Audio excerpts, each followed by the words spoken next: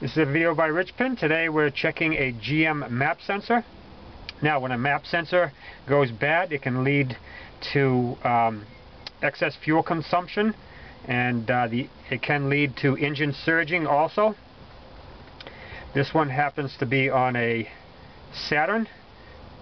Most of them are located in the intake manifold. You can see it right here. We're going to start by removing the sensor from the manifold. This one is held on by two 7mm head bolts.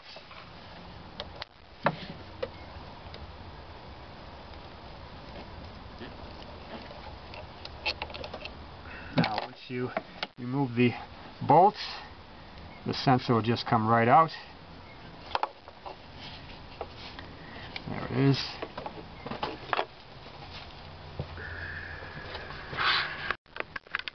Okay, now that we have the sensor out of the intake manifold, we want to find the green wire to the sensor, and we want to back probe it. That is the wire back to the computer. I'm using a paper clip here to back probe. Now this little gasket right here, take this off the sensor, because you're going to be using a vacuum pump on that connection right there.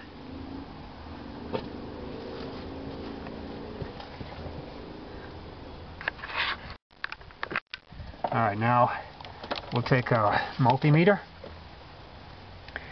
set it on DC voltage, take the negative lead, put that to a ground, and then we'll take the red positive lead and we'll put that right there on our paper clip.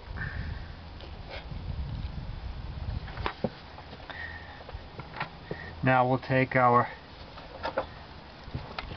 vacuum pump. I've got one of these small handheld pumps. Looks like that. And we'll hook the hose to this piece of the sensor right here.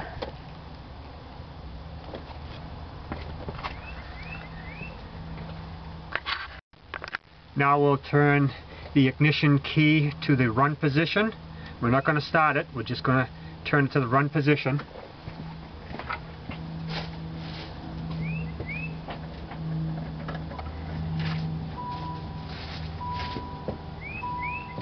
And we should see something close to 5 volts.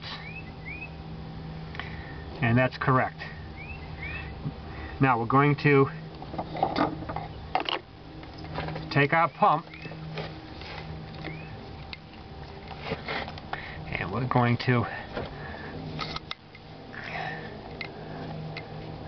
pump the pressure, and for every 5 pounds of pressure we should see something like a 1 voltage drop on our meter. There's 5 inches of vacuum and we're getting 4 volts on our meter. That looks good. Now we'll go to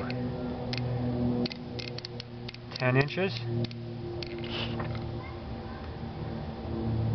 We're at 3. That looks good.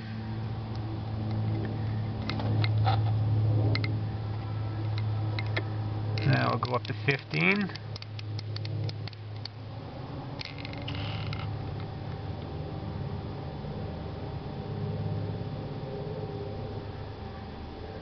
That looks good. Now we'll go up to 20.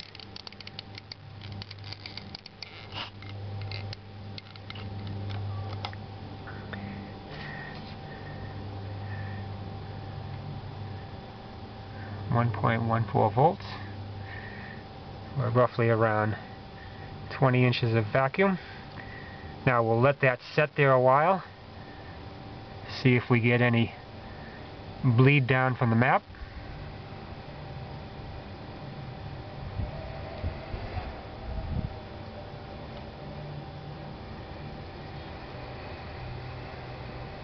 Looks to be holding steady.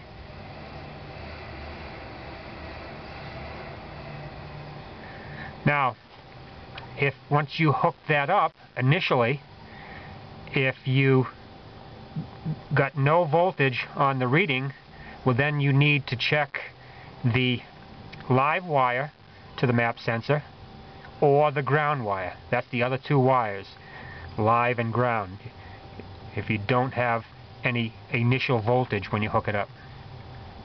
But this one seems to be working properly. I'm getting a little bleed down on my vac gauge here, but the map sensor looks good. And that's all there is to checking your map sensor.